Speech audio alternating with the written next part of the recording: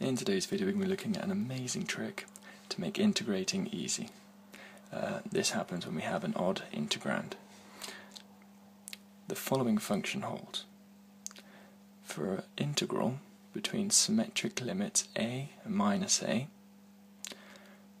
if the function that you're integrating, known as the integrand, is odd, then it's equal to 0. So whenever you see an integral in this form, you don't have to bother. So now I'm going to explain why, and I'm going to explain that algebraically and geometrically.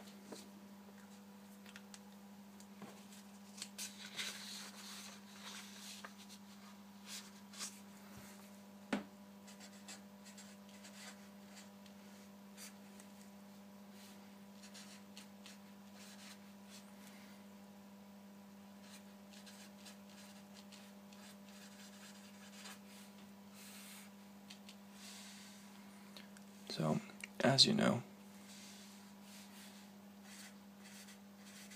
an odd integrand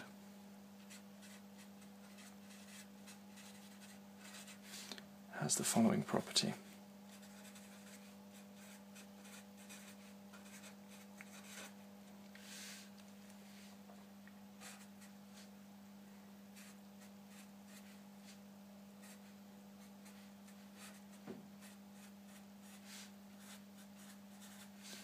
And just for good measure, even.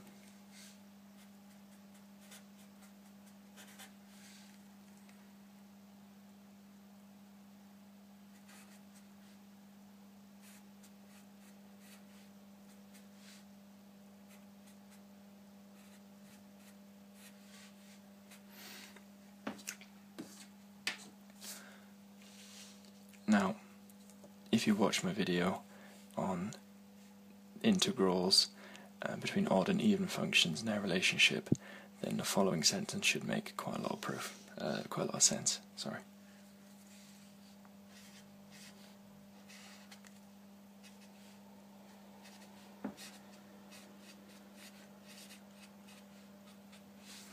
So we're taking an odd function and integrating, and the integral of an odd function is an even one.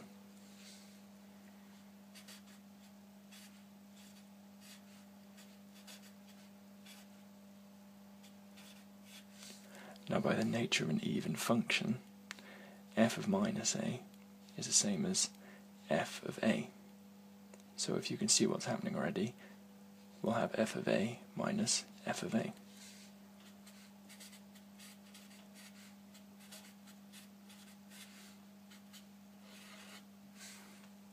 Which is quite a lovely, simple proof.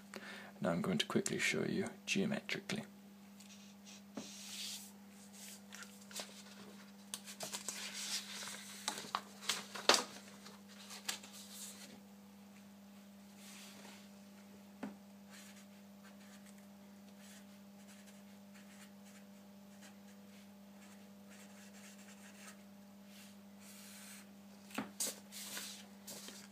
So let's take two example functions, an even one and an odd one.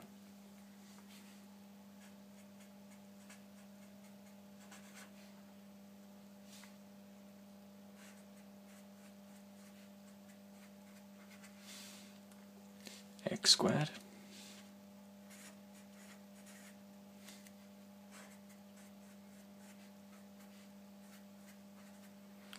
and that's x cubed. So we have x squared and x cubed.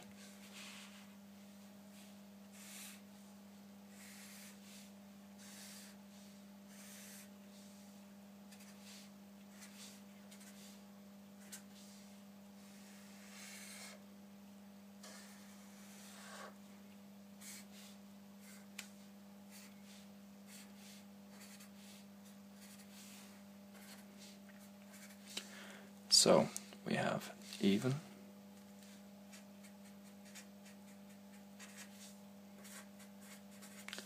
and odd functions, and we're integrating between a and minus a for both.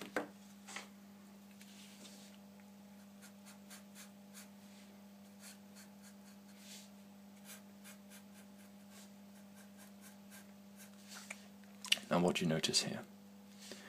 In the odd function, we have negative of the same area up here. That's why they cancel out and equal 0. Make sure to remember when you're using this trick that what you're integrating is in fact odd. So I'll leave you with a quick little tip.